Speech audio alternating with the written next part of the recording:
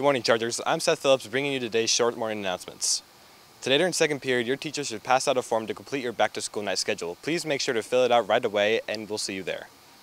Mock Trial is having an informational meeting to kick off the season on Wednesday, August 30th in lunch in room H30. Come to the meeting to find out what Mock Trial is and sign up for tryouts. If you miss the meeting, you can also sign up for tryouts later in H13. Are you interested in a long-term volunteer opportunity? Becoming an OG reader tutor for the Santa Barbara Public Library is a great way to receive community service hours and looks great in job applications. Email ogreaders@santabarbara.california.gov for more information. Seniors, the college fair is happening tomorrow during second period. Presentations will start in the cafeteria, followed by a college fair around the Greek, where you'll be able to get more information about different colleges and also pick up some college swag. There will be 32 out-of-state colleges representatives attending. The representatives will stay through lunch for all grades to experience the college fair. Our DP athletes are showing out. Congratulations to varsity girls volleyball athlete Hallie Riley and varsity football athlete Danny Vidurar on winning Athletes of the Week. The awards are presented yesterday at the second Santa Barbara Athletic Roundtable Press lunchroom at Harry's Cafe. Great job to our Chargers athletes. Santa Barbara's Fiesta celebration has a rich tradition in our history. DP News reporters Santiago Garza and John Hayward captured the celebration for us. Here's a closer look. I'm Santiago Garza. I'm John Hayward, here with the 2023 Spirit of Fiesta, Jack Harwood. Kicking off the 99th annual Old Spanish Days Fiesta. Old Spanish Days' first event is the Fiesta Pequeña, which includes performances from local dance groups. The climaxes of the night were the performances by Fiesta Spirit Jack Harwood and Junior Spirit Olivia Nelson.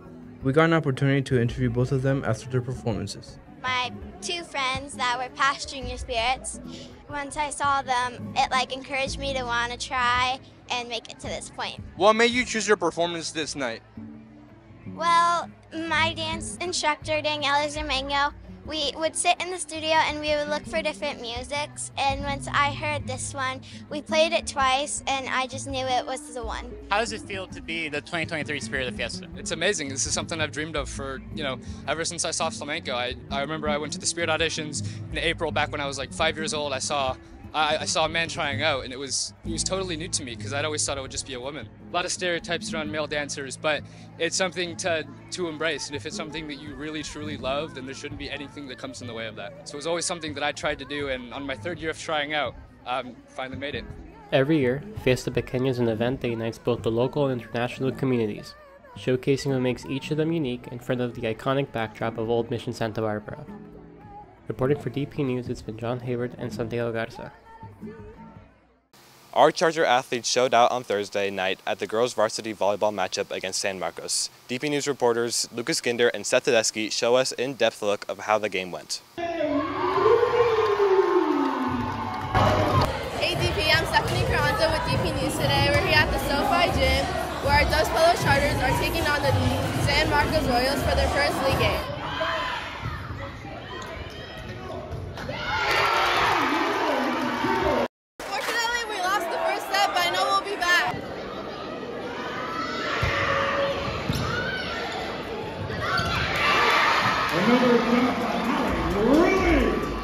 Our Chargers just won the second set and tied it up, and now we're off to the third set. After being down 2-1, our Chargers rallied and won the game 3-2. Hallie really led the game with 31 assists, 12 kills, 8 digs, and 3 aces. Okay, we're here with Hallie today, and how does it feel to win your first league game against a big rival? It's a great start to the season. I don't know. I'm so excited right now. What are your goals you have for yourself and the team this season? We want to win league, obviously, and we just want to always come off the court feeling like we did our best. All right, thank you.